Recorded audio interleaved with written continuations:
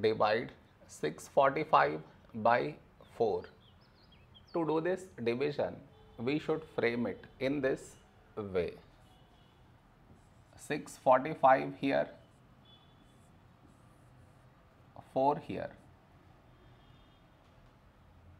This is your step 1. Next, here we have 6, here 4. A number close to 6 in 4 table is 4 ones 4.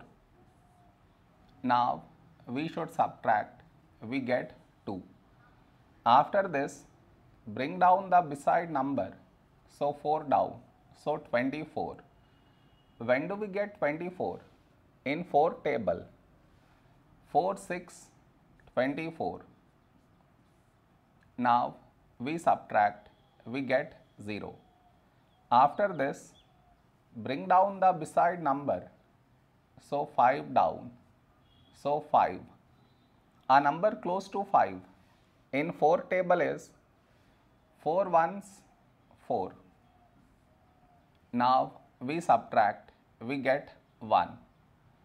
No more numbers to bring it down, so we stop here. This is our remainder, this is our quotient.